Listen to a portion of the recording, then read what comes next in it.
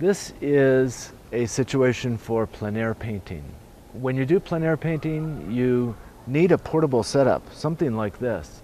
Some sort of easel, some sort of material setup where you can have everything with you. You want to work on a small format because the light is going to change quickly.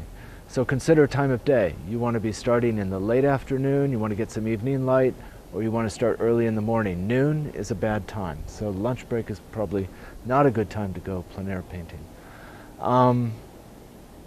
The other thing about plein air painting is, as I said before, you're going to be working very quickly, and you're going to need to use a limited palette.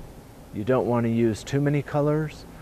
You want to generalize what you're seeing in the landscape into the simplest shapes you can, okay? And next I'm going to talk about painting from still life setup, which gives you a lot more control, a lot more options as far as subject matter and personalizing it. So what you're going to want to do there is look at what do you like to paint, and that's an exploration in itself. Then I'm going to talk about painting from photographs, and I'm going to do a sample of that, and we'll see how that goes, okay?